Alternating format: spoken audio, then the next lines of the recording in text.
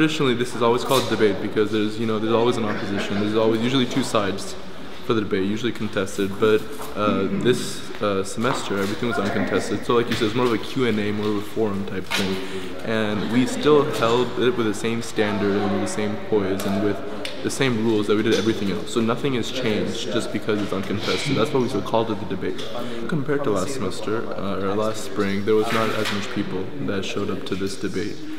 And partly because, it's not contested, but I feel like the students that did come out here came out with the same ambition that they did last year. Same type of questions, very good questions were from the audience. So I was very happy that the type of people that showed up were very ambitious about student government, really wanted to ask good questions, and they did.